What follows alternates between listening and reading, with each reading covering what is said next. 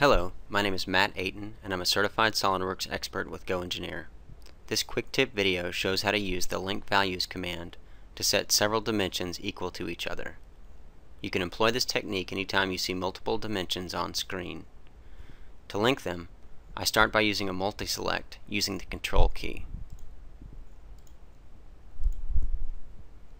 Then I right-click on one of them and select Link Values.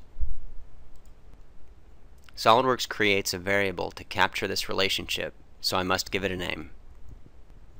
I click OK, and the dimensions are linked so they have the same value, and changing one changes all of them. As with other equations, the model doesn't update until it's been rebuilt. This has been Matt Aten with GoEngineer.